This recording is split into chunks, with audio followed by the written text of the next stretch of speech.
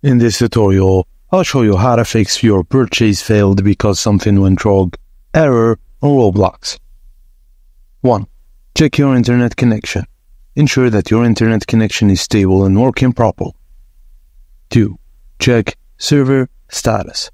Verify the server status of Roblox to ensure it's not experiencing any issues. You can check the status at Roblox status page.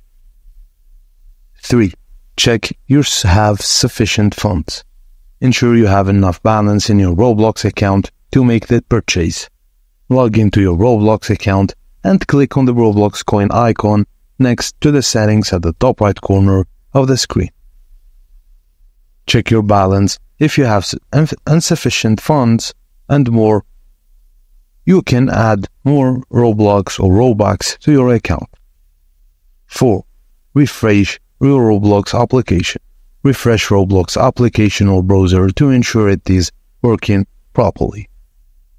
5. Log in to your Roblox account and then log back into to refresh the connection. If none of this works, you can check your device's time and date settings or clear cache memory and temporary data of the Roblox app, or you can make sure Roblox application is up to date. Thank you for watching, and please don't forget to like and subscribe for more.